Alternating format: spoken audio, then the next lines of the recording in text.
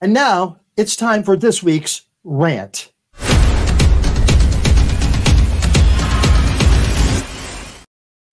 This man, John Howald, was sentenced this week to 18 years in prison, followed by 5 years of supervised release for shooting into a residence and attempting to shoot others with the intent of ridding a town of LGBTQI plus residents. In March of 2020, just as the lockdown was starting, Howald went on a self-described mission to rid the town of Basin, Montana of its lesbian, queer, and gay community.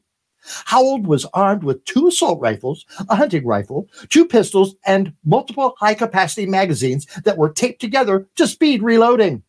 Howald walked to the first victim's residence and fired multiple rounds from an AK-style rifle into her property and home, all because of his belief regarding her sexual orientation.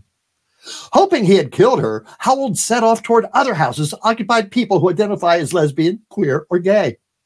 Local residents happened to be leaving church and stalled him long enough for a sheriff's deputy to respond.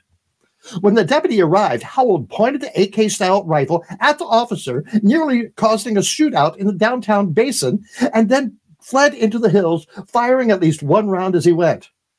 He was arrested the next day.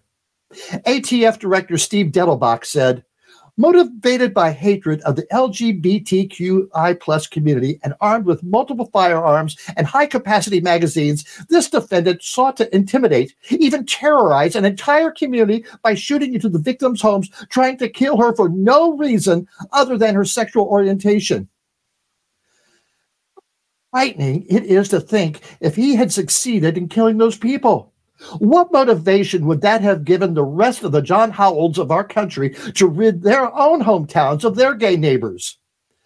It's such a shame that during this Pride season, while we're attending the parades, dancing in the clubs, or attending religious services, we have to keep one eye out for the John Howalds of the world.